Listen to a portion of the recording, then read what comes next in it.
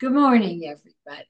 It's a beautiful Friday and an extra exciting day because this coming Tuesday is an event that we have been working on for a year since the last Gather and Sow. And Chelsea Manley from the food bank is here to tell us all about it. And one of our favorite chefs, fabulous person, some of the best food I've ever had in Colorado from Blackbelly, Hosea Rosenberg, who I guess I've known you a pretty long time, is here too. So good morning, everybody. Good morning. Good morning.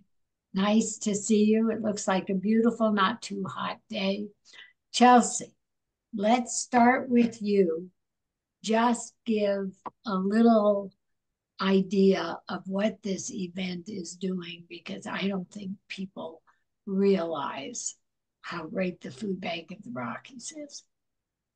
Yeah, we do really great work, and I'm proud to work here. Gather and Sow is our largest fundraiser. It's a farm to table dinner that we're having at Denver Botanic Gardens next Tuesday, September 17th. And all of the proceeds that we raise at this event go to our hunger relief efforts. So we are doing 179,000 meals to our neighbors experiencing hunger every week. Whoa, every week or every day? It's every week. Oh, it's every day, Gabby. You're right. Okay, You because know that's the what you numbers said better than I before. do. Okay, Yeah, it's every week. So we've done 43 every day. million meals so far this year, every day. Sometimes the numbers are so big that I have a hard time. And I think that, being at the food bank, taking a tour, volunteering in any of our areas really help you grasp the scale of all of this because we are a distributor. So all of this food is going out to our over 800 hunger relief partners. And that's how we're getting the food out to the community. So it's a huge warehouse space, and we're doing 179,000 meals a day. Okay, I remember because I asked because too many people said to me, "You couldn't. You're wrong," and I'm usually wrong, but I wasn't. You're always right about those numbers. You have them No, down. yeah, yeah. So, and you'll take care of another interesting part of this before we go on is people seem to think to me when they talk to me that hunger relief is only for somebody who has no money. But you take care of people who can't get out and kids in school. It's not like handing out free food for the very, very needy poverty people. I think that there are a lot of people who we don't think fall into a category of experiencing food insecurity, and it's 1 in 9 people in Colorado, which is a lot of people, and it's people who are falling behind on their rent and they're having to make really hard decisions, or they have these medical bills coming in through something that they experienced, and they're just not able to make ends meet. And again, they're having to make really tough decisions between keeping their house, paying these bills, accumulating interest, keeping their kids in a sport. We don't want people to have to face those types of decisions. We would prefer them to come and supplement with what we have in order to make ends meet. Yeah, because I think they do a lot more than people realize. Now, on another subject, good morning, Hosea again. Good morning, Gabby. Thanks for having me.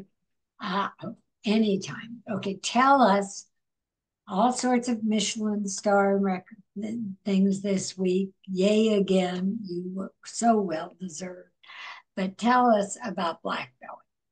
All right. Well, I'm in Blackbelly restaurant right now. This is the dinner side. We have two separate sides to Blackbelly here in Boulder. This is dinner only. This is the big open kitchen behind me. The chef's already here starting to prep.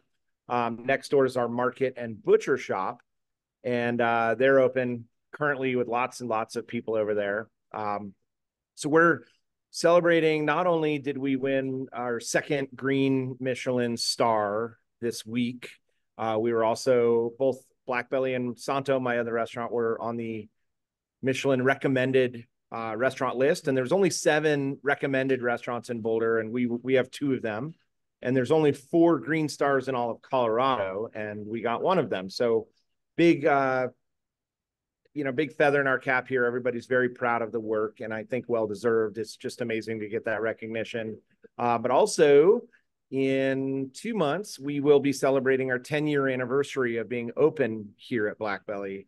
And to me, that's a big milestone because as most people out there these days know, restaurants are hard, and it's notoriously a tough business, and most restaurants don't make it past a few years. So to be celebrating 10 and in being honored with such cool recognition is just a great thing right now for us. So we're all very proud of all the accolades we've received lately. Well, it's so much so, and I think both Chelsea and I thank you and all the other chefs who are great enough and nice enough to join us, because I don't care what your restaurant is. I know you're having a hard time between minimum wage, labor, food, all of this going on. It doesn't matter if you're packed. It's still very, very hard. Yeah, I often tell people that just because a restaurant's busy does not mean it's successful. It's amazing how thin the margins are in this business, and they keep getting harder to hit. So, we're overjoyed if we're over 5% bottom line profit, which in a lot of industries is like you're failing, and so for us that means for every dollar someone spends, we're lucky if we make 5 cents on it. And I don't think a lot of people out there really understand the economics of restaurants, especially those that complain about menu prices and fees and that sort of thing. And we're just trying to stay open and feed our employees and our guests and make sure that our staff has a living wage. And I could spend hours talking about this, but all to say there's a lot of people out there really working their tails off just to make sure that they can be open for another month. Wow. And Chelsea, we are very lucky here. You are part of the big event at the Botanic Gardens, and you are making one of our appetizers. Tell us about it. But don't take a drink while I ask a stupid question. Well, I want to chime in too, though, and just say, like, it just speaks so highly of all of you who are involved in this community work. And I know you do more than this event too, Hosea, and a lot of our chefs that participate do. So to take time out of your day and do this, knowing that all of the funds that we're raising are going back into the community is huge. So thank you for being willing to do this event with us. Of course. Well, there's 2 reasons I'm doing it. The first is the young lady who's our host today. Anytime Pat Miller asks me to do something, I'll be there as long as I can. You'll really make me cry. It's an interesting thing because restaurants, I can speak personally about this, 10 years being in business, and being in the industry for most of my life, we get asked almost on a daily basis to make donations, to host fundraisers, to donate food and donate our time. And that is tough because we don't make much money in restaurants, and people think that we can, it's just food, it's easy to give away. So it's really hard for us to say yes to a lot of things. So over the years, I've sort of developed a few buckets that we will focus in on. I'd rather give more to certain really important organizations in my mind and my heart than try to spread it out and give everybody $10. So things that involve hunger, things that involve children, and things that involve cancer. And those are all things that are, I think we can all relate to. We probably all have people in our lives that have dealt with cancer or have children or know someone who has struggled with food security. So to me, those are 3 of the biggest things that we'll be involved with. And so in this case, I was just, before we went on live, I was talking about how hard it is to get my 7-year-old daughter to eat breakfast or lunch on time. And we're like those crazy parents. They're like, there's lots of hungry kids out there. I wish she could come and work at the food bank one of these days so she can see firsthand like how important it is to feed people, and that we shouldn't be wasteful, and we should always make sure that everyone around us is eating well. But anyway, it's an honor to be part of it. I'm happy to help. This is one of the ways that I feel like I can contribute greatly to our community with food and with helping to raise money. And so I could feed people out of this restaurant, but we would probably run out of money after a couple of days doing that. Or we can help raise lots of money to feed a lot more people. And that's where I think restaurants and chefs can be the most impactful, is helping raise a lot of money. Well, Chelsea, moved me terribly. And the three things that you just mentioned are the three things that are most important to me. And I would add Parkinson's only because my husband had it. But the others are the most important. And I feel none of us can ask everybody every day. And whatever anybody gives is great. But I understand you're being asked constantly. Yeah. And there's a number of other organizations that we're involved with. Those are just sort of the big three for us. Right. Yeah. Oh, anything anybody does, I think is appreciated. But you're doing a lamb tartare. Yes. So Blackbelly is a restaurant named after a breed of sheep, a lamb. So we often work with the American Lamb Board, and in this case, Superior Farms, who are they're based out of Denver. They're kind of a collection of farms, but they donated some lamb to us that we can use for this event. So I wanted to give them a little shout out that we're using Superior Farms, and we just love lamb, and it's something that we serve here all the time. And so I was originally going to do beef tartare, but I ended up hooking up with the lamb guys. So I thought it was a more appropriate dish. So we'll be doing lamb tartare on our fresh baked focaccia. We have a wonderful bread program here. We make fresh bread every day. So we're going to be bringing these little focaccia bites with lamb tartare and some cured egg yolk and horseradish. Oh, I'm hungry. Can we practice now? Sure, it's good for breakfast too. Yeah. Anything with an egg goes anytime. Yeah. Chelsea, what other, do you want to just sort of tell people the other restaurants that will participate? And then we're going to find out a little bit more about let's finish with Blackbelly first. What's coming up, new menu items. Everything on your menu is incredible, but nobody makes chicken like you do. I'm sorry. Well, our menu is always evolving here. We work with a lot of local ranchers and farmers. We try to be hyper seasonal. So we're sort of shifting from summer into fall right now. We're kind of ending like the corn and the peaches, and some of those ingredients are going away. And now we're shifting into like winter squash and more like hardy greens, kales and brassicas and things like that.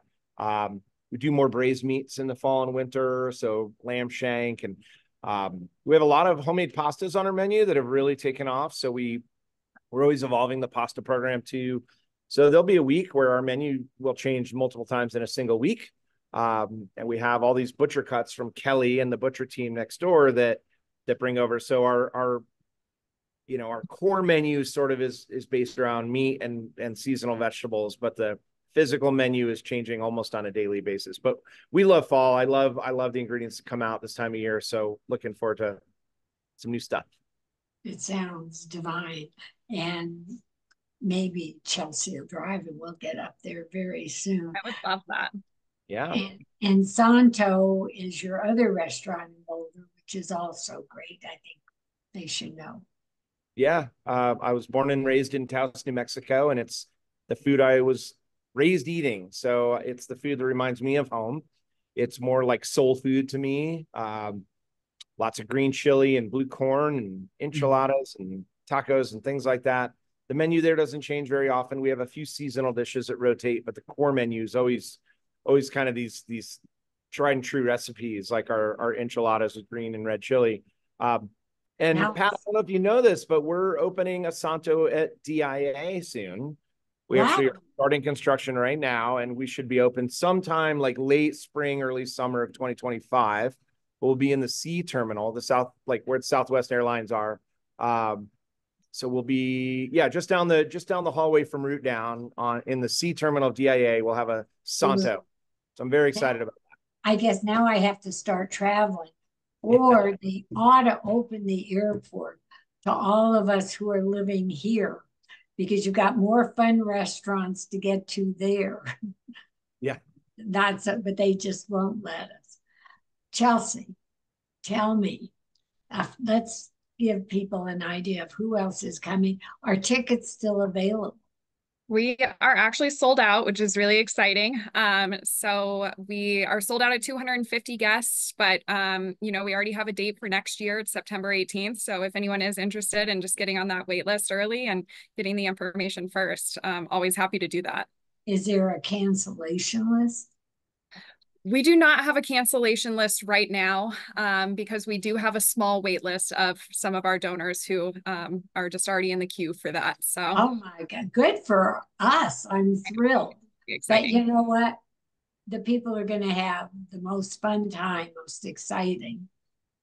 I think it's going to be a beautiful day there. So for happy hour, which is from 5 to 6, Blackbelly is in good company. We have really incredible local chefs coming out for this. We have A-Seat Serve is doing an appetizer during happy hour, fish and beer, Spoontino, and Tai Tai will all be there. We also have bars set up. You can enjoy the venue, walk around with a cocktail. It's going to be really, really nice.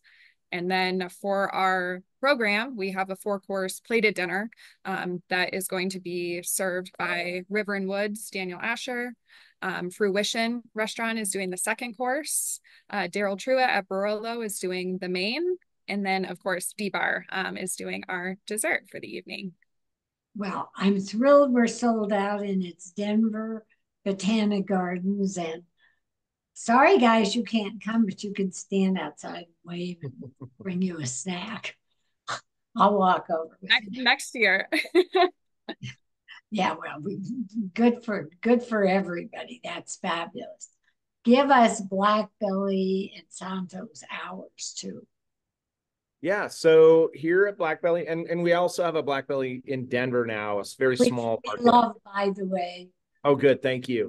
And since the last time we talked, we now do catering as well out of there. We have packages that people can order for their office or home, and we have delivery services now as well. So all that has happened since the last time I was on your show. But I'll start there because that's the easiest. Blackbelly Denver is on Tennyson Street and 41st. We're in the Berkeley neighborhood. There's a lot of cool little shops and restaurants in that area right by a park. So there it's very, very small. We only do breakfast and lunch out of the shop. Our hours are 7 a.m. till 4 p.m. And we have a butcher operation. So you can get your cured meats and your fresh meats. And we have wine for sale and all sorts of picnic goods. So we make our fresh bread there. We have cookies and pastas and lots of house-made products, bone broth. Yeah, you had pickles and soups. Yep. I mean, it's really got great stuff. Don't undersell yourself. Oh, thank you. Yeah, we're really trying to leverage the market side of that. We're in a cool little neighborhood and we don't have a big dining area. So we have an amazing breakfast and lunch, but we're really trying to leverage lots of homemade goods that people can take home. So we just started getting, it'll start next week. We're going to have farm fresh eggs and milk. So we have our bacon, bread, milk, eggs, charcuterie, beer, wine, everything you need for a good day. So that's what's going on in Denver. Here in Boulder, the side I'm sitting on is our dinner restaurant, and we open at 4 o'clock 7 days a week. And reservations are recommended. We get quite full most nights.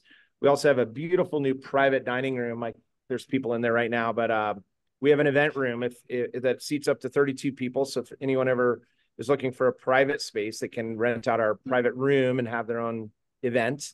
We recently had our first wedding here, which was quite fun.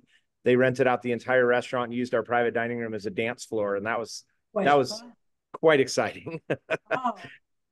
Fit 150 people in here for a wedding, which was crazy. I probably shouldn't say that. Anyway, then the market side is breakfast and lunch and a butcher shop. So we have breakfast burritos, sandwiches, soup, salads, lots of charcuterie, cheese, wine, beer. Again, very much like what we do in Denver, a lot of like kind of picnic supplies or market supplies. So we have fresh eggs and milk and a lot of cool items for sale. And our whole animal butchery is located here. So we bring in locally raised lamb, pigs, cow, chicken, duck, all sorts of animals, and we break them down. And so we have everything from fresh, premium, dry-aged beef steaks to sausages, to hamburgers, to everything in between. So it's quite the operation here in Boulder. And then Santo, oh, sorry, I didn't say the hours. At the market, we open at 7 a.m. and close at 5 p.m. here in Boulder. 6 p.m. My bad. And then Santo, my other restaurant here in town, we also do breakfast, lunch, and dinner over there. So we're open from 7 a.m. until about 9 p.m. We don't have an official closing time. We just close when people stop coming in. But it's in a neighborhood and it's not super rowdy late at night. So usually by 9, we're pretty quiet over there and we start winding it down. But Santo and Blackbelly here in Boulder are open 7 days a week. And in Denver, we're closed on Mondays. When do you rest? Well, I've got a great team, Gabby. I've got a lot of people that work for me and great chefs and managers. And I eat dinner at home with my daughter most nights of the week now. I'm not a young chef like some of these guys in their 20s that can just crank for 12 hours straight. I get tired. I turned 50 last year and Okay. well, That's a child. I can't keep up on the line anymore. Let me just say that. So luckily I've built a company big enough to where I can afford to pay people to do the job, so I can oversee and make sure the lights are on and everybody's got what they need. But I give a lot of direction. I still cook, but I do more, like this event on Tuesday, I'll be cooking and they're at the fundraiser, but I have a team here that can run the restaurant, so I don't have to be here. Good. Chelsea, I'm sure you won't mind, being that Gather and Sow is sold out. Give yourself a plug for Sophie's neighborhood. Sure. So Sophie is my 7-year-old daughter, our only child. She's the light of my life. She's the whole reason I do anything anymore. And when she was very young, before she had her second birthday, she wasn't walking and she seemed to be in a lot of pain. And my wife and I couldn't figure out what was going on.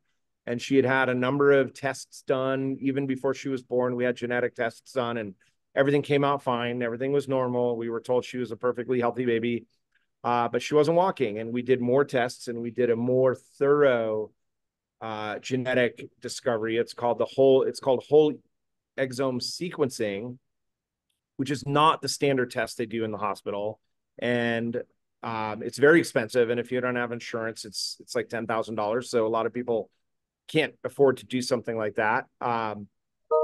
We discovered an incredibly rare disease that she has, and it's called MCTO. It stands for multicentric carpotarsal osteolysis. And it's the breakdown of bones and also the kidneys. And so she has lost a number of bones already in her wrists and ankles. They're just not there anymore. All the little bones that are kind of the joint bones are dissolving and being broken down by the body more quickly than they will regenerate. So she's in some pain and she has lost mobility in her legs and her hands, and she's not, her limbs aren't growing the way they normally grow in humans. And we found about probably 30 or 40 other individuals across the globe that have been diagnosed with this disease. So it's incredibly rare. She's the only person in Colorado that we know of that has MCTO. And so there's just very little research. And when we were told about this, we were told that there was nothing we can do, that she's going to be in a wheelchair and not be able to use her hands. And there's just nothing we can do about it. And so we didn't agree with that outcome. And so we started our own foundation, and it's called Sophie's Neighborhood. The website is sophiesneighborhood.org. We're on social media. We're all over the place. And we do a lot of fundraising, and we're a 501c3 nonprofit. And all of the money that we raise goes towards research towards MCTO. And we have not found a cure, but we have found some effective treatment so far. There's a few drugs out there that were originally prescribed for other diseases that we're repurposing for her that seem to help. It seems to be slowing down the progression. There's other children her age that we know of that are completely immobilized and pretty disfigured. And Sophie's still on her feet. She's still using her hands and she's still playing with her friends. And so we do think what we're doing is helping. And we just don't know what the future holds. We don't know what her trajectory looks like. And so we're doing a lot of research. We have a lot of funding going on. We've had a tremendous amount of help, both from the scientific community, but also the restaurant community. And some of the same people that are cooking on Tuesday and doing this fundraising have done amazing work helping us raise money. And they've been involved in a lot of these events. Alex Seidel and Cindy at Spintino and just about everybody else on this docket has helped us numerous times with fundraising efforts. And you know, it's tough. Like we're the restaurateurs and we're the ones that people are always asking us for help. But in this case, we've asked others to help us raise money for Sophie and for the other kids out there with like her that have this disease, so we can try to stop it. That's all we want to do. We don't expect to reverse what she has, but we just want to stop it completely so she has a normal life. God bless you. But I think, Chelsea, you and I both say, I mean, you give me credit. It isn't me, Hosea. It's all of you in the restaurant business that are incredible. And we couldn't get the money for Gather and Sow in the food bank if it wasn't for all of you in the restaurant business who don't have the funds to go do it or the time, but somehow or other they're there for us. And Chelsea, you know more than I do how hard it is. Yeah, no, it's huge, and we're incredibly grateful. Yeah. So as we end on a happy note, the event is Next you. Tuesday, September 17th. From 5 to 9. We are sold out this year, but again, you can go on our website, find my information. It's cmanley at foodbankrockies.org if you want to get on the wait list for next year. We are so excited, and I think it's just going to be a really beautiful night, and hopefully we can get to our goal and raise over 750,000 meals for folks in our community. So, and that's Botanic Gardens, 5 o'clock. Denver Botanic Gardens, yes. And yeah, we should say that. Okay, and as a total aside, I love you both dearly, but anybody who is watching, please like and subscribe to the Gabb, GABB / Gabby Gourmet on YouTube. I'm just Gabby Gourmet on Facebook and Instagram. And I can't raise money for everyone in the world, but thank you, chefs, people who support all the things that are so wonderful to me and what you do for all of us. I mean, love you to death. And Chelsea and Hosea, love you, love you. Thank you both for taking the time today. Have a wonderful weekend. See you Tuesday. See you next week. Okay, bye. Be well. Have a great weekend. Thank you.